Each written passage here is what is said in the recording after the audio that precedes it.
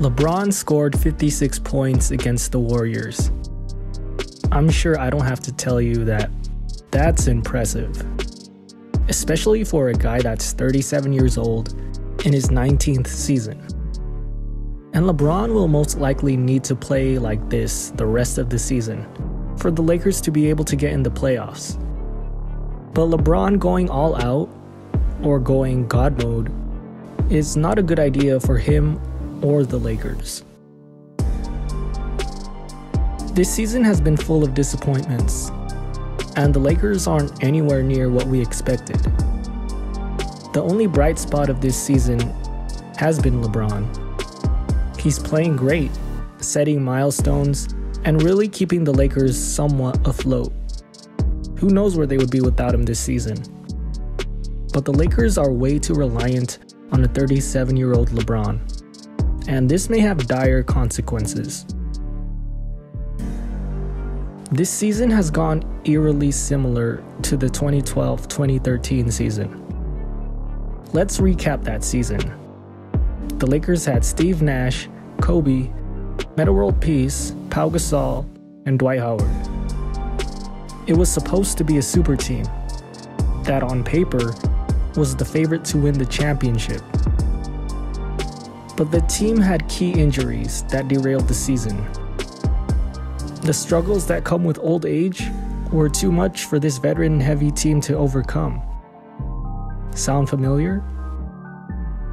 The Lakers were a struggling, below 500 team.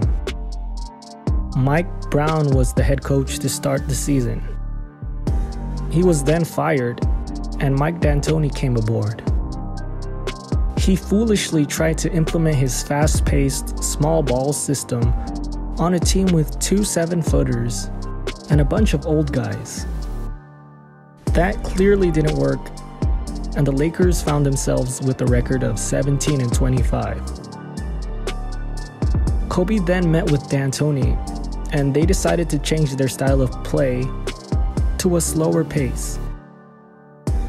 The Lakers finished the season going 28-12 and ended up with a record of 45-37. Good enough for the 7th seed in the playoffs. But what did it cost to get there? During that run, Kobe exhausted himself, averaging 38 minutes a game, logging in over 40 minutes a game 30 times that season. His last 7 games of the season, he played over 40 minutes. And then this happened. Serves. Reliant again, going to work, falls down. Again, he's struggling. Kobe tore his Achilles, ending his season and changing the course of Lakers history. He was eventually able to return, but he was never the same. He got his team to the playoffs, and in it, they got swept by the Spurs after suffering even more injuries to key players. They had to start guys like Andrew Goudelock and Darius Morris. Exactly, you probably don't even know who those guys are. But that's what happens when you have a roster full of old guys. The likelihood of injury is much higher. But just getting to the playoffs that season cost the Lakers their superstar and launched the franchise into years of rebuilding. And all they had to show for it was a first-round exit and getting swept in the process. So now this season, the Lakers have a chance to make the playoffs.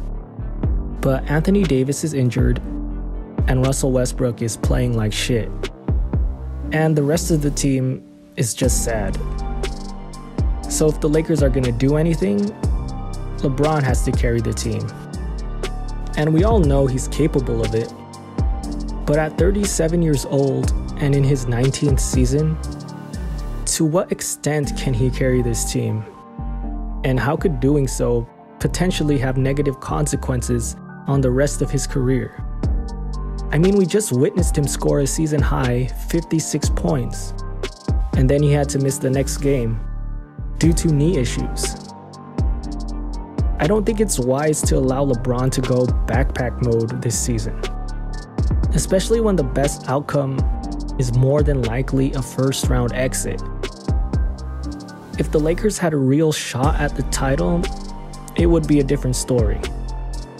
But I don't think you risk LeBron's health and the future of the franchise on this lost season. Now, of course, if it's up to LeBron, he's gonna play. And he's gonna play as many minutes as he's allowed. I truly believe he thinks he can carry this team to a title. And let's be honest, he's chasing Kareem. He's chasing all these accolades and milestones. He wants to set more records. So all these games count. But it's the job of the coach to protect the player from himself. And it's the job of the front office to protect their assets and do what's best for the franchise. They didn't do that with Kobe. Kobe wanted to play, and they let him play as much as he wanted. And that ultimately ended Kobe's career early and set the franchise back a few years.